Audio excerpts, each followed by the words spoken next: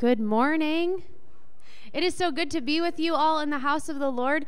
Would you join me as we worship together this morning? Feel free to stand and let us lift our praise and just glorify our Lord together this morning.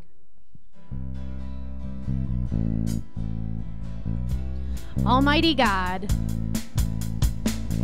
Almighty God, my Redeemer, my hiding place, my safe refuge. No other name like Jesus. No power can stand against you. My feet are planted on this rock, and I will not be shaken. My hope, it comes from you alone, my Lord and my salvation. Your praise is always on my lips. Your word is living in my heart, and I will praise you with a new song. My soul will bless you, Lord. You fill my life with greater joy. Yes, I delight myself in you, and I will praise you with a new song. My soul will bless you, Lord.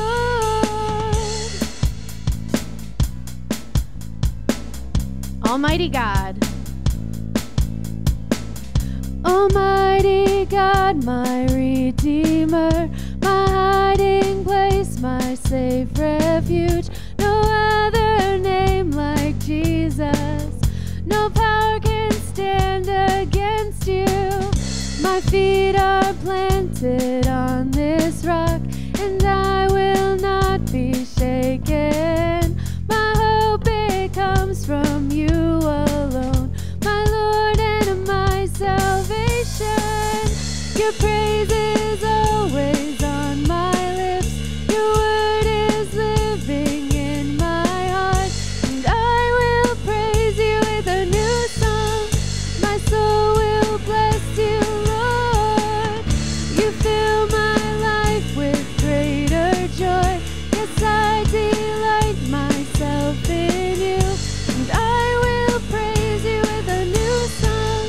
My soul will bless you, Lord. When I am weak, you make me strong. When I'm poor, I know I'm rich, for in the power of your name, all things are possible. All things are possible. All things are possible. All things are possible. Your praise is always on my lips. Your word is living in my heart, and I will praise you with a new song. My soul will bless you, Lord. You fill my life with greater joy. Yes, I delight myself in you, and I will praise you with a new song. My soul will bless you, Lord. When I am weak, you make me strong. When I'm poor, I know I'm rich, for in the power of your name, all things are possible. All things are possible. All things are possible. All things are possible. Amen. Do you believe in the God that does all things and that he makes all things possible? Amen. Would you take that to your neighbor and celebrate in the God of the possible this morning?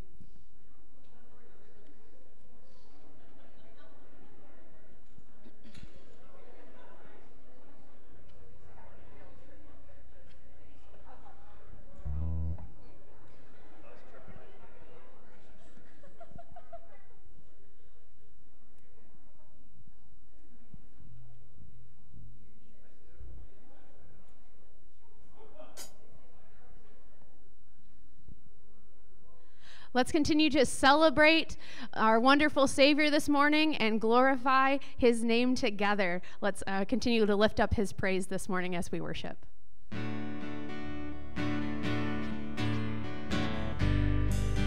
Great is the Lord.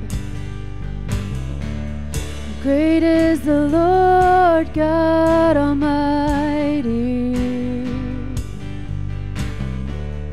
Great is the Lord on high. The train of his robe fills the temple, and we cry out, highest praise. Glory to the risen King. Glory to the Son, glorious Son. Lift up your heads. Lift up your heads, open the doors, let the King of glory come in and forever be our God. Holy is the Lord God Almighty. Holy is the Lord on high.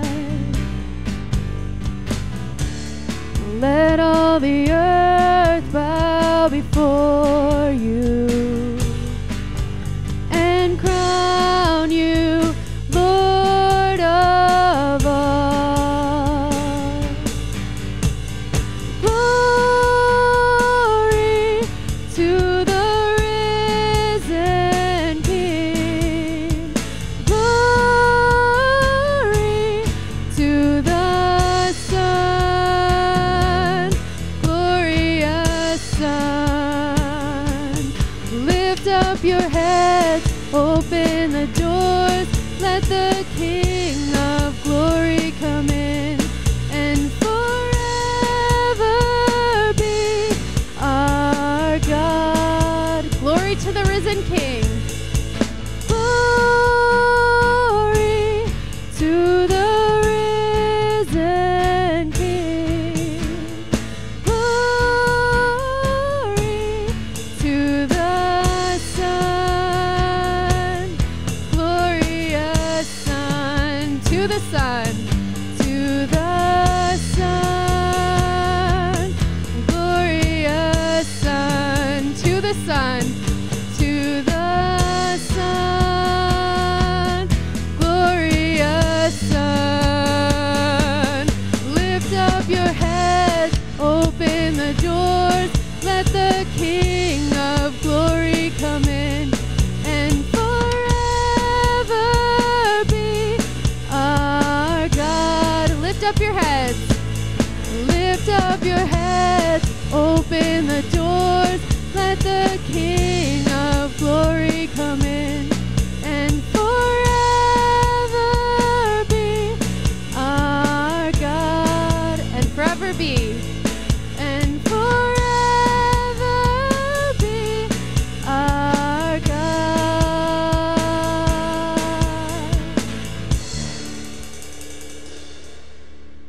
Amen. How good is it to worship our Savior and our Heavenly Father together this morning. It is good to be in His presence. Let's continue worshiping Him.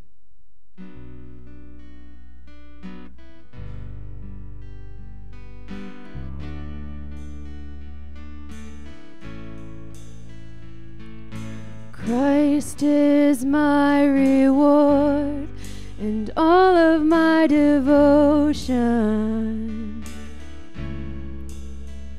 Now there's nothing in this world that could ever satisfy. Through every trial, my soul will sing, no turning back. I've been set free. Christ is enough for me.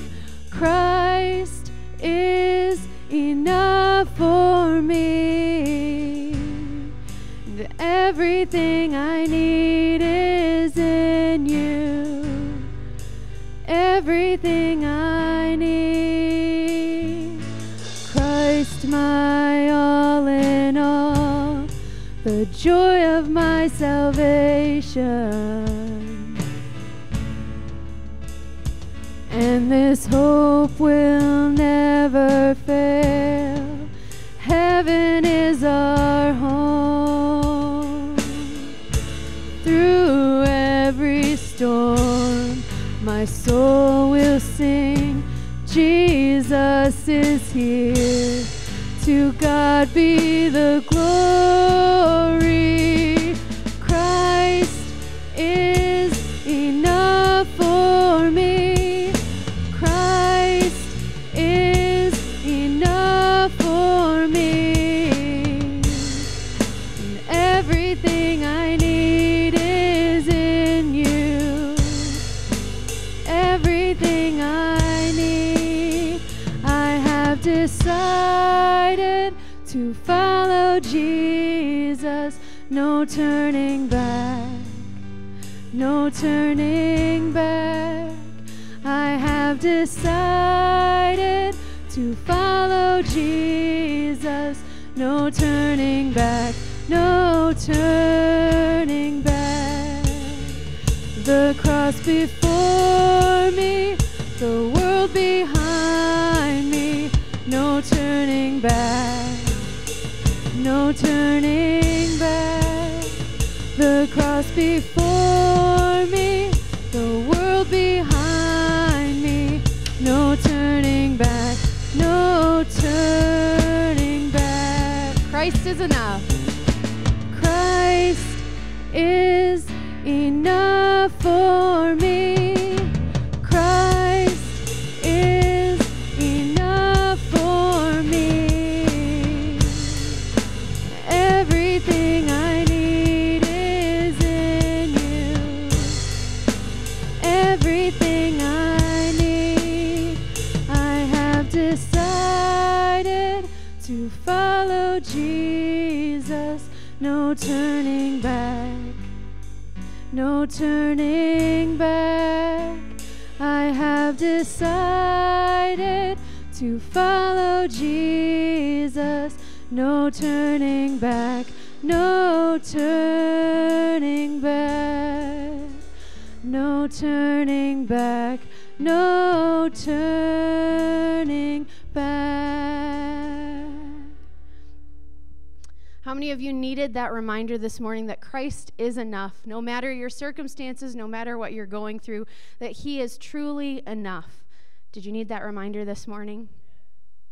I have been privileged over the last few months to be able to share in a ministry with Amy Barber. We go to Olive Branch and are able to once a month just share some music and a message with them, with the people there. And it has just been a real blessing. And one of the things that we got to do recently was we went in and sang a bunch of hymns. And Amy had a notebook or a devotional book that had all of the stories of where those hymns came from and how they were developed, what the authors were feeling, and just why they wrote them. And so as we sing this next hymn, I loved that idea of being able to share the story behind the song. And so we're singing the song Because He Lives, and it was written by Gloria Gaither and Bill Gaither. And so Gloria had shared that in this time as the song was coming together, Bill was really sick, and they were expecting their third child. And it was a period of just mental and emotional anguish for Gloria. And the thought of bringing another child into the world with all of the craziness was taking its toll on her. And then in the midst of all of the fear and the agony and all of these just dark emotions, she was reminded, and she saw the attentiveness and love of her Heavenly Father. And so she said, "We are reminded that Christ came to this earth, and the purpose for his coming was that we might be able to face tomorrow with all of the uncertainty that it brings. She also reminds us that God holds the future right in his hands and makes life worth living for all who trust in him. So as we sing this song, no matter what you're feeling this morning, where you are emotionally, we know that we can trust in the God of all things, who makes all things possible, who does all things. And so would you continue to worship with us as we lift up the name of our Savior and our God, who has all the power and who does all things. Let's continue worshiping.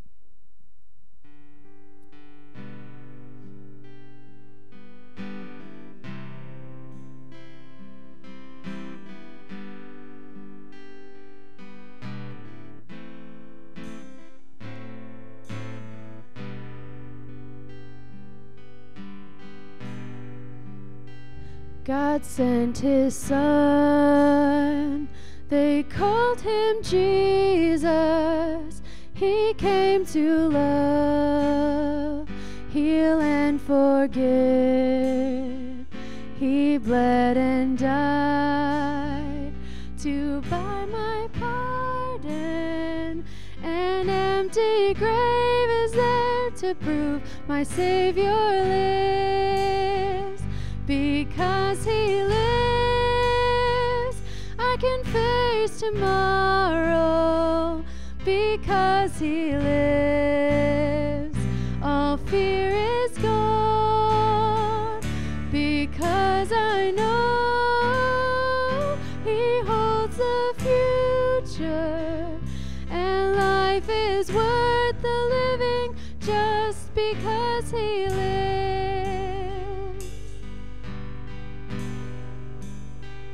How sweet to hold a newborn baby and feel the pride and joy he gives. But greater still, the calm assurance this child can face uncertain days because Christ lives.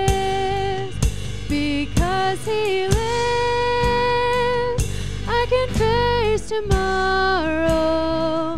Because he lives, all fear is gone.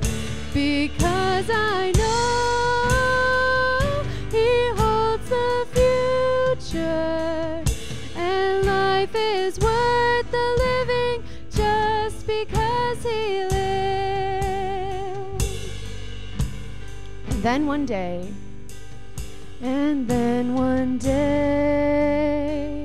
I'll cross the river, I'll fight life's final war with pain. And then as death gives way to victory, I'll see the lights of glory and I'll know he reigns. Because he lives, I can face tomorrow. Because he lives, all fear is gone. Because I know he holds the future, and life is worth the living just because he lives.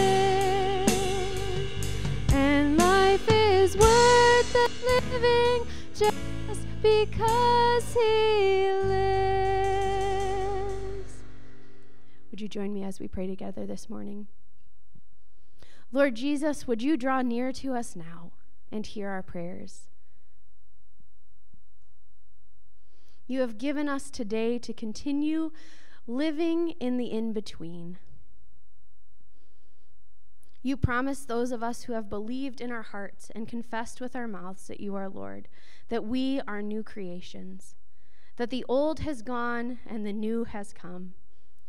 And Lord, while we know that we are saved and that our salvation is complete, we also still live in this broken world. And while sin and death no longer reign over us, they sometimes still have power in our lives. And Lord, we confess that one way this often manifests itself in us is in fear and doubt and anxiety. We fear so many things, big and small.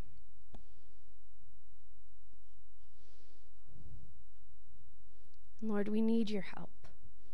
We don't want to be afraid or doubt. We want to trust you. We want to be a people marked by faith in you, even when we can't see the path ahead. Lord Jesus, would you hear our prayers? We pray for faith because you are the author of our faith. Faith isn't a work we have to muster. Rather, you give it to us. And so, Lord, we pray that you would increase our faith in the areas where we are fearful and where we have doubt. Would you help us to let go of the ways that we idolize the visible and the known in our lives? Would you help us when we are tempted to make idols out of your provisions themselves? Help us not to just pursue material health and wealth, but to trust your promise that you will use all things for good in our lives. Help us to have faith in you rather in the things that we can control. Help us to hide your promises about fear and doubt in our heart through scripture memory. You know the way we fear and the way that doubt can take over our minds. And we know your word is full of verses in scripture that call us away from fear and anxiety. You will never leave us or forsake us. Don't be anxious about anything. Do not fear, for you have redeemed us. Lord, we also pray that you would guard us from the whispers of the enemy in the areas where we are prone to fear and doubt. Would you help us to realize and use the power you have given us to fight those voices and the ways that they try to deceive us? We know you love us, and we are thankful for your love. Thank you for your grace. Thank you that we don't have to earn our way back to you.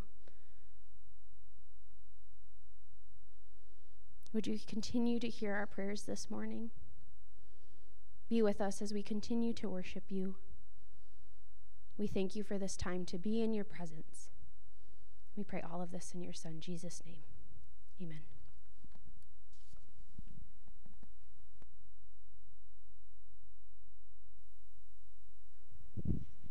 Good morning. Wasn't it good to have John Comstock here last week? He did a wonderful job sharing with us about how that his own journey through mental illness and through struggles that he had experienced, and not looking at that as a stigma, but being really honest about where we're at and what we're going through. And it's such an important part of what we're called to do. And so I just enjoyed his opportunity to share that. There's still cards in the back that you can fill out if you'd like to. If you're struggling, we'd like to know that. We'd like to be able to help if there's any way we can do that. We're looking at the series Honest to God, and talking about the idea of being honest before God and being the most honest place in town. And thought about what that would look like. What would it look like if we were the most honest place in town? And one of the things we would have to deal with right away, if we were known as the most honest place in town, we would have to come to grips with sometimes where our profession doesn't meet up to our life, right?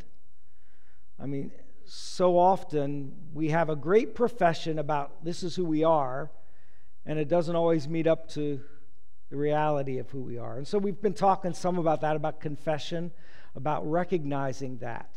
But this morning we're going to look at a story of Peter, who had a great profession, but he didn't follow through with that.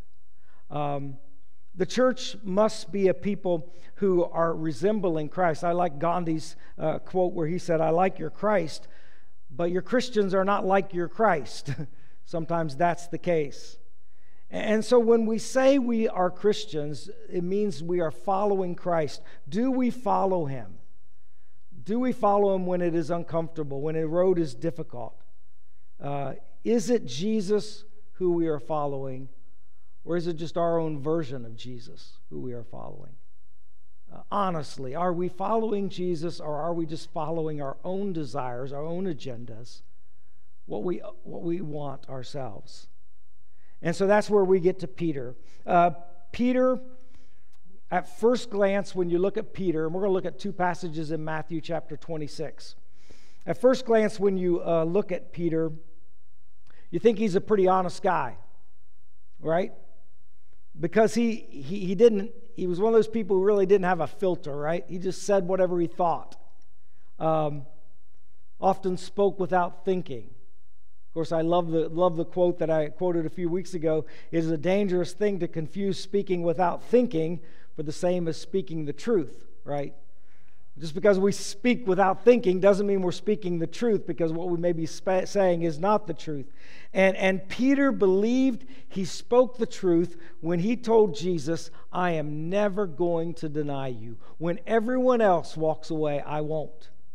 In fact, I am ready to die for you. And just a few hours after he said that, he denied Jesus 3 times. And so we're going to look at this story. Matthew's gospel tells the story, Matthew 26. There's 2 different readings that we're going to look at in Matthew 26. The first one is at the Last Supper.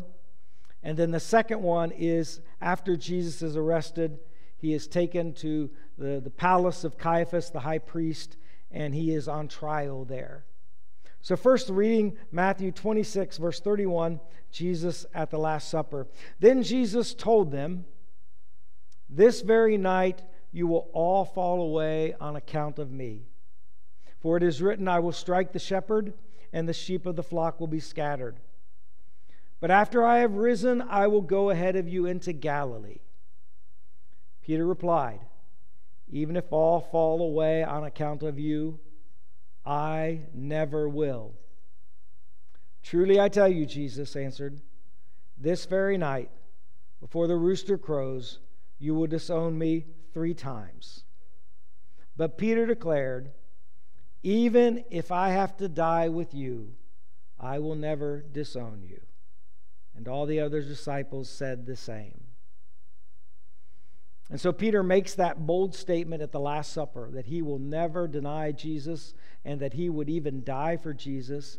And when the crowd arrived with their swords ready and clubs ready to arrest Jesus in the garden, Peter was ready to fight. Peter pulled out the sword and took a swipe at the servant of the high priest and cut off his ear. Fortunately, his aim was not as good as he thought he was, so he only took off the ear. Jesus intervened. He healed the servant's ear, and then he told Peter to put the sword away. And he says, Peter, do you not know that I could call the Father right now, and he would send 12 legions of angels here? If I wanted to fight, Peter, I wouldn't be choosing you with your poor aim. I would call on the angels of heaven to come and fight for me. And so then, when it is clear that Jesus is not going to fight, and Peter has to put away his sword, then Peter and all the disciples run away. The fight and flight, right? We've got 2 responses to crisis: fight, flight. Well, he tried fighting, and now he flew. Now they fled. Once safe from the soldiers, Peter watches at a distance. He follows the soldiers to Caiaphas' house, and he takes a seat among the temple guards watching the trial that is going on. Peter is listening to them as they bring in false testimony, as they bring in false witness after false witnesses. You can just see him burning inside as they are saying lies about his Lord. And then finally the high priest says to Jesus, are you the Messiah? And Jesus says, yes, you have said so. But I say to all of you, Jesus said, from now on you will see the Son of Man sitting at the right hand of the Mighty One, coming on the clouds of heaven. And with that the high priest tore his clothes and said, he is speaking blasphemy. He is worthy of death. And so they began to spit on Jesus, and they began to slap him and strike him. And Peter watches all of this, and then he goes out into the courtyard. And then we pick up our reading, verse 69. Now Peter was sitting out in the courtyard, and a servant girl came to him. "You were also here with Jesus of Galilee," she said. But he denied it before them all. "I don't know what you're talking about," he said. Then he went out to the gateway, where another servant girl saw him and said to the people there, "This fellow was with Jesus of Nazareth." He denied it again with an oath, "I don't know the man." After a little while, those standing there went up to Peter and said, "Surely you are one of them. Your accent gives you away." Then he began to call down curses, and he swore to them, "I don't know the man." And immediately a rooster crowed. Then Peter remembered the words Jesus had spoken, "Before the rooster crows, you will disown me 3 times." And he went outside and wept bitterly. So see, I believe Peter was sincere when he said he will never deny Jesus. I think he sincerely believed that he would be ready to die with Jesus. I think Peter was one of these kind of people who never lacked confidence in himself. I believe Peter probably viewed himself as an heroic individual. He is never going to back down from a challenge. He is not going to whimper away. When Jesus was walking on the water and Peter saw Jesus walking on the water, he said, "Tell me to come to you and I will." And Peter jumped out of the boat and started walking to Jesus. All the other disciples just sat and watched. They were bystanders. That's not the kind of person Peter was. He is not a bystander. He is a get in on the action kind of guy. And so Peter was very confident in himself. And he probably gained a little more confidence with that sword on his side. Luke's gospel tells us that the disciples only had 2 swords. Peter had one of them. Maybe he had both of them. We don't know. But Peter had at least one of them, and he was ready to fight. And so he pulls out the sword, ready to go. He is, in a sense, ready to fight for the Lord. He is ready to defend the Lord. But when Jesus tells him to put his sword away, he suddenly doesn't know what to do. He has no confidence. What can I do? How can I fight? And as Jesus is humiliated in that trial scene, I think the reality begins to sink in that Jesus is actually going to die. And so he heads out in the courtyard, and then the first servant girl comes and he plays dumb. "I don't know what you're talking about." The second servant comes and says, "This fellow was with Jesus of Nazareth." And he said, "I don't know the man." And he did something the Lord told him not to do. Don't make oaths. Just let your yes be yes and your no be no. But he has to try to prove that he's telling the truth because he's actually lying. "I don't know the man."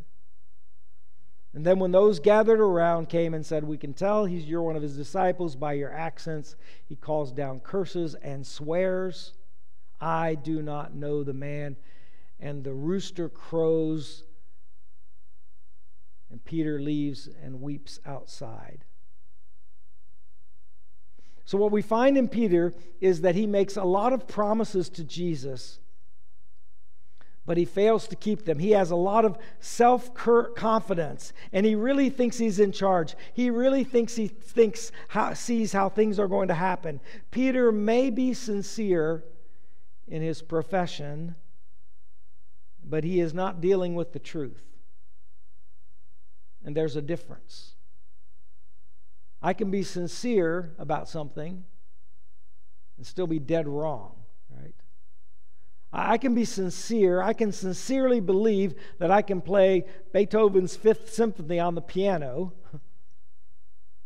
I can convince myself that I can do it, but I'm never dealing with reality.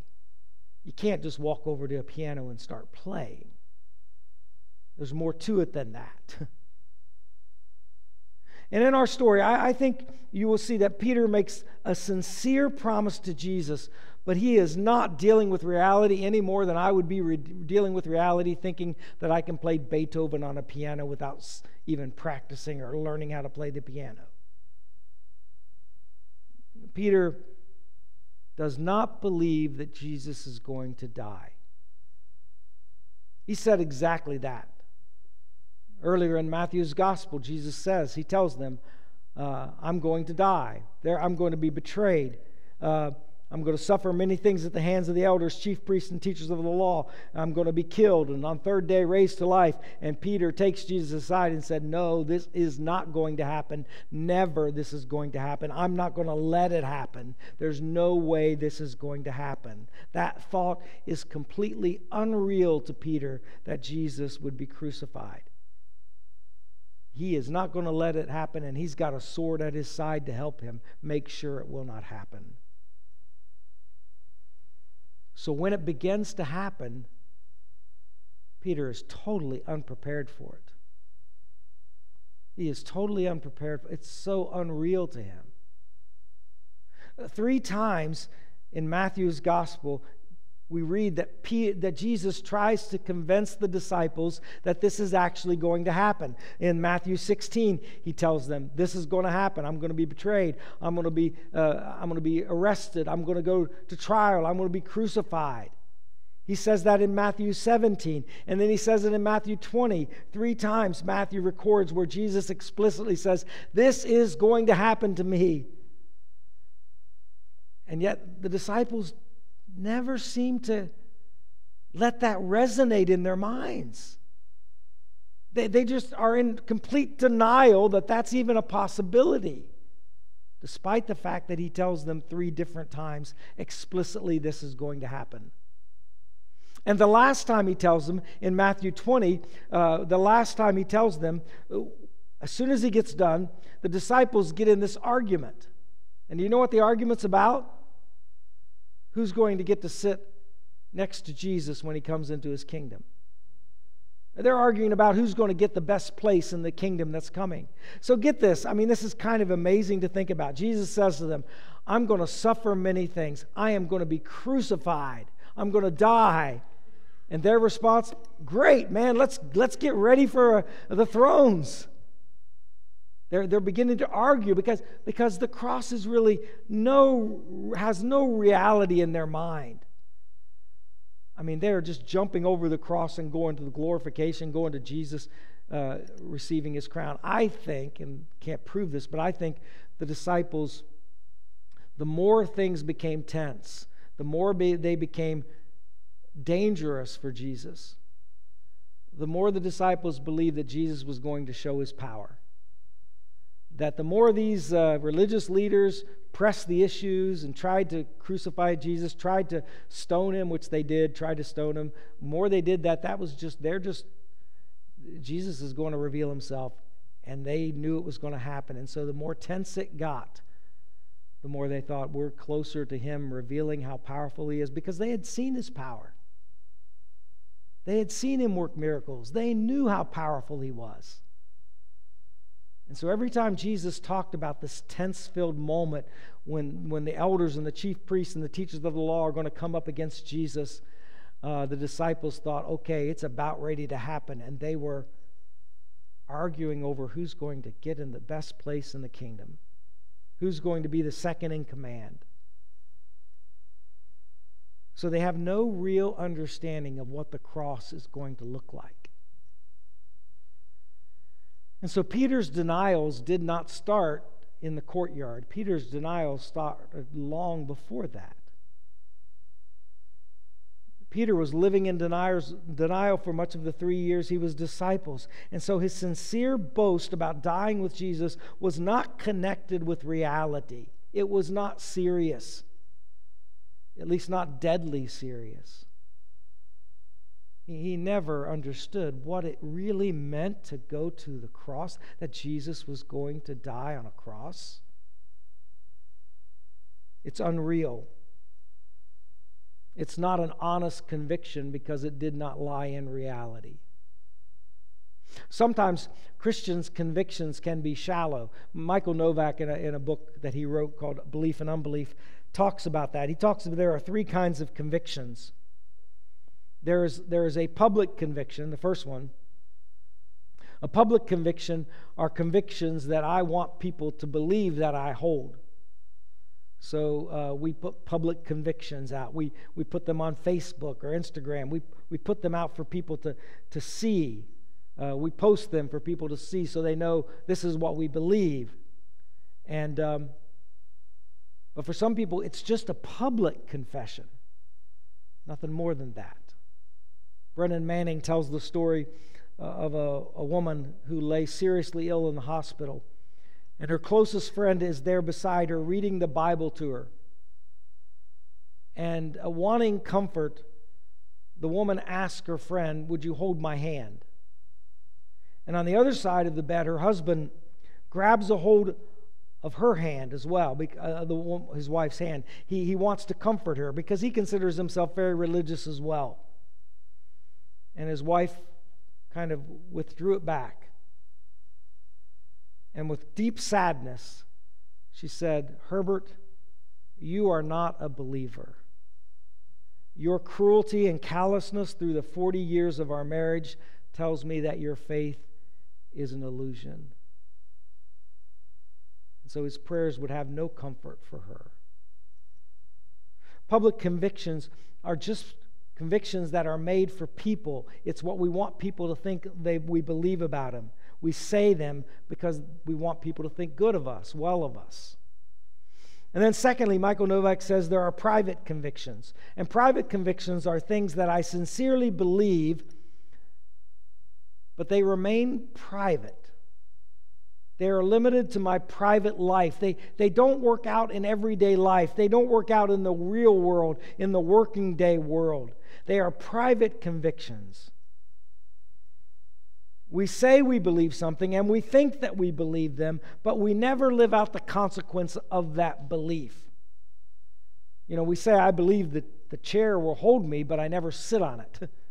So I never really trust it. I believe one thing in private, but out in everyday life, it doesn't really make a difference. It's a private-only conviction. There's a movie called Elmer Gantry. It's an older movie, and it tells a story about a 20th century phony revival preacher who preaches with great force in the churches that he preaches in, but in between services he is a drinker and a womanizer, and a reporter found out about this, and she interviewed him, and she asked him if he ever believed anything he preached, and he said, "Yes, I believe it when I'm preaching it."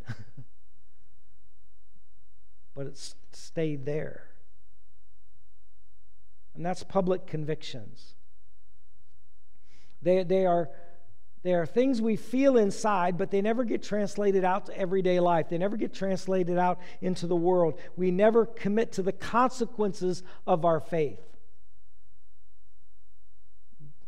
Gordon MacDonald talked about people who had fickle convictions, and it was always just based on feelings. He says they had a feeling, or a feeling had them, till another feeling came and took its place. And when a feeling was there, they felt as if it would never go. When it was gone, they felt as if it had never been. When it returned, they felt as if it had never been gone. It's just feelings that come and go. There's no substance to it. There's no concreteness to it.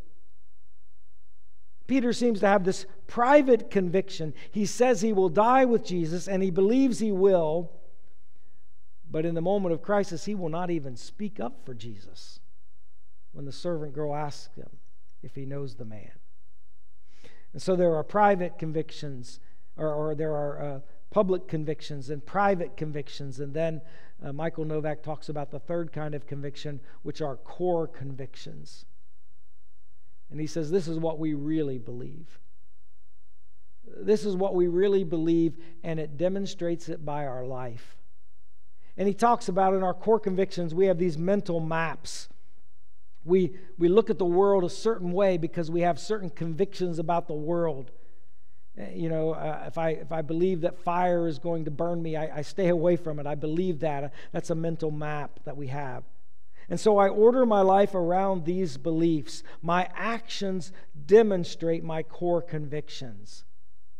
So Michael Novak says, if you want to know what you really believe, you must become a student of your own behavior. How am I living? How am I behaving? It's not what I feel inside. It's not what I want other people to think. It's not how sincere I think I am. The heart can be deceitful above all else, Jeremiah says. If we really don't want what we believe, then we look to our behavior. And the best indicator of our true beliefs is our actions. How are we acting? How are we living it out? And that's what Jesus was always concerned about. He was always concerned about our core convictions. I mean, he lived that way. He lived with a core conviction that his Father was real, was with him all the time, and loved him, and his Father was the one who he could trust, and he lived that out in everyday action. So he wasn't concerned about what people thought about him. That didn't bother him. His Father is what was concerned about. He said, and I know we've talked a lot about fasting, and your responses to fasting have been great. I've loved hearing what God is doing in the midst of these fasting. But remember what Jesus said. He said, my food is to do the will of God. And that's the way he lived. I mean, the way I sometimes live with food, he lived for the will of God. I mean, I think about what my next meal is going to be all the time. As soon as I go home, I'm looking in the fridge. What is there to eat? All the time. I just look for food. God, Jesus says, my food is to do the will of God. I'm always looking for where I can do God's will. And he lived that way. And Jesus was interested in people's core convictions. He would say, many people will say, Lord, Lord, did not I do all these things in your name? He says, I did not know you, because the one who does the will of my Father, those are the ones I know. He said, you will know my disciples by their love. That's how you will know them. When you see people loving each other that way, you'll know them my disciples. And if they're not loving one another, then their actions are not showing that they have core belief that they are my disciple. So Jesus says, we build our faith like we build a house, one block at a time. In obedience, we take a step of faith, one block at a time, and we move our private convictions into core convictions by trusting in the Lord, by putting our faith to work. And I become a student of my own behavior. And I see the areas where I'm not trusting in the Lord by how I behave. And I recognize that as an issue of faith. Lord, my disobedience to you is that I'm not trusting you like I should. My disobedience to you is that I'm not believing that you are Lord the way I should. And so I find out what my faith is by my behavior. You know, when I look at Peter, it wasn't that Peter was afraid to die. I mean, I think he was ready to be killed in the garden. But what Peter could not accept is that Jesus was going to the cross. Never. That will never happen to you. And Jesus tried to get him to see that. And the last time he tried to get Peter to see this was when he took him into the Garden of Gethsemane. You know, he took Peter, James, and John. He said, I want you to come with me into the Garden of Gethsemane. And he said, I want you to stay here and watch and pray with me so that you will not fall into temptation. And Jesus prays nearby with great drops of blood. He is overwhelmed by the stress of this moment. I mean, Jesus is not denying what the cross is going to be like. We see that. He is at the point of traumatic stress, because he is fully understanding what the next few hours are going to reveal in his life. But Peter and the disciples, Peter, James, and John, are asleep. I mean, they're not bothered at all. It doesn't even keep them awake. I mean, imagine if you were had a friend getting ready to go through that kind of trial, and you could fall asleep on them.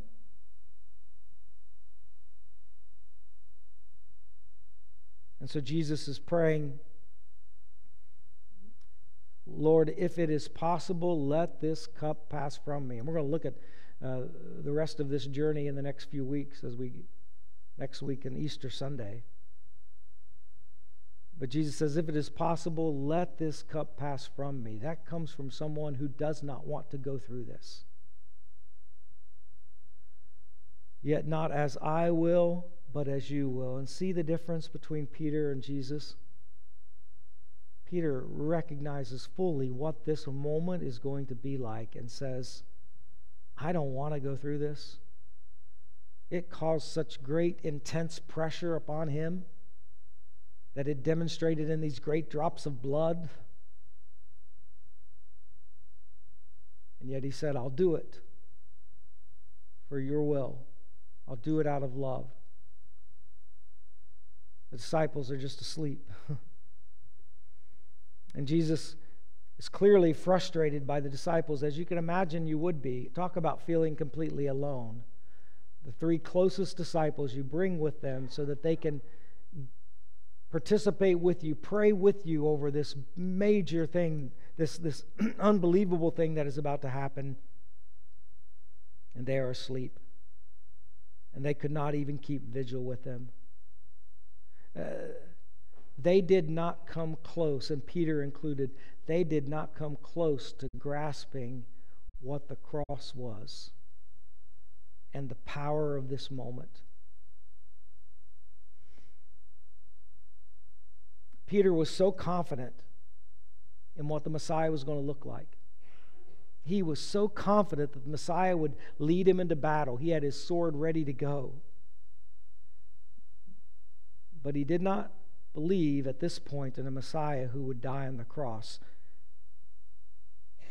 And so he stopped doing the one thing that he was called to do. Follow me, Jesus said. That's all you have to do, Peter. That's what he called him when he was out in the fishermen. Follow me. Follow me. Follow me into the garden. Follow me into the cross. Follow me all the way. That's all you have to do. Follow me. And Peter could not follow him. Hebrews says, let us run with perseverance the race marked out for us, fixing our eyes on Jesus, the pioneer and perfecter of our faith, who for the joy set before him endured the cross, scorning its shame, and sat down at the right hand of the throne of God. Keep following Jesus. Keep looking at Jesus. Keep moving to Jesus. And allow him to define where he is leading us and what he is calling us to. Apostle Paul says, a lot of people will put pride in a lot of things. A lot of people can boast about a lot of things. A lot of people have accolades, and a lot of people have awards. A lot of people are impressed by their own righteousness. A lot of people have a lot of things they can take pride in. Paul said, but I consider every one of my accomplishments to be garbage compared with this one thing, knowing Christ. I consider them all rubbish with knowing Christ. I've given up all my boast. I've given up all my confidence. There is only one thing and only one thing I do and only one thing I care about doing and one priority in my life, and that is knowing Jesus Christ and following him. That is my core conviction. That is what matters to me. Nothing else. And that's what it means to be a disciple. Are we following our own agenda? Or are we following the one who went to the cross? Are we following the Jesus that we want him to be? Or are we listening to his voice and taking each step as he calls us? John's gospel provides an ending on Peter's story of denials. It's an interesting story, the ending there in John chapter 20, 21. Jesus is resurrected and appears to Peter. And you may remember the story. They have this moment all by themselves. And Jesus says, Peter, do you love me? Peter says, yes, Lord, I love you. And then Peter asked him a second time, or Jesus asked Peter a second time, Peter, do you love me? And Peter says, yes, Lord, I love you. And then the Lord asked him a third time, and it cannot be a coincidence. I mean, someone can imagine someone saying to you, "Do you love me?" "Yeah." "Do you love me?" "Yeah." "Do you really love me?" And Peter is hurt by this. I mean, Peter probably understands it's not a coincidence that he asked me 3 times if I love him after I denied him 3 times. He is asking me 3 times. And so Peter says, and it's very interesting what Peter says the third time. He said, "Lord, you know all things." And it's like Peter is saying, "Lord, I know. I know what I did. I know I failed you. I know how far I fell short. You know all things. But Lord, you also know this. You know that I love you." And Jesus restored him to a place of leadership in the church after that encounter. And I love that scene because once again we see Jesus do this, and this is the Lenten journey. This is what Lenten so much is about. Jesus takes, he saw this woman at the well and brought up her failed marriages. He sees people the way they are. He sees them in their sin. He sees them in their sickness. He calls them out. He understands what's going on. He sees right into their heart. I mean, that's kind of the Lenten journey. Jesus takes us to the truth of our lives. And here we see it again. Jesus takes Peter back to this great failure in his life where he denied Jesus 3 times. And he gives him an opportunity to confess his love for him. And that's the Lenten journey. The Lord comes to us and takes us to the cross, the place where the truth is seen for all that it is. Evil is seen for all that it is. Our sin is seen for all that it is. We go to the cross because we see sin for what it is, the ugliness of it.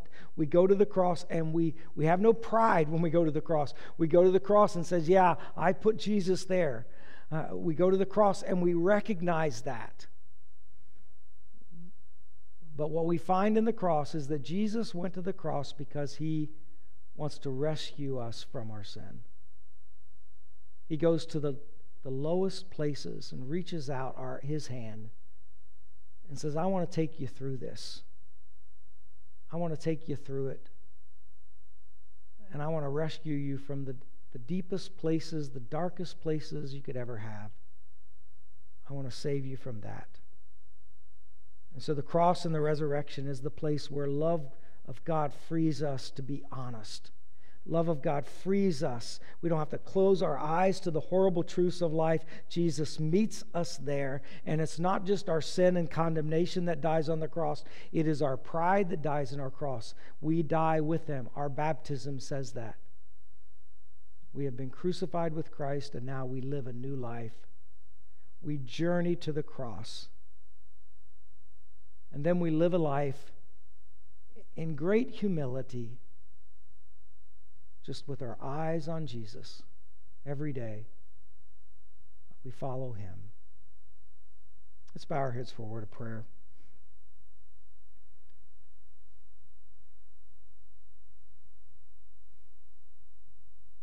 Father, we follow our Lord into the Garden of Gethsemane, and we see his love for us. We see him on the cross. And as the song says, we were there when they crucified our Lord. We were there. And Father, we come, Lord, to you today recognizing that. Lord, you know our convictions. You know sometimes, Lord, we've made a lot of boast. All of us have. We've made boast and we've been confident that we're going to serve you and that we're going to follow you and we're going to change the way we live. And yet, like Peter, we have, when the moment has been, when the moment of truth has come, we've not followed the truth. And so we come before you today, and you see it all. Lord, you know us. You know it all. We acknowledge there are times when our confession does not meet the way we live, or the gap between our profession and our real life is too wide. So, Lord, we come and confess that. And we are thankful that you have forgiven us. We are thankful that your love comes to us. And now, Lord, help us to do what Paul says, forgetting what is behind and straining toward what is ahead. We keep our eye on the prize. We keep our eye on you. Help us this day to live and to move forward this week, to live out of a response to your Spirit, with our eyes just focused on you, and allow you to be the Lord of our life, not determining where we're going to do and how you're going to lead us, but we're going to just listen to what you have to say to us. Help us, Father, to allow our deepest convictions about who you are to be reality in the daily life, and to make a difference in how we live. Now, Father, we thank you, Lord, for this Lenten journey, and we pray, Lord, that you would continue to work in our hearts to will and to act according to your good purpose. Help us to be your servants as we live for you. In Jesus' name we pray. Amen. Amen. God bless. Go in peace.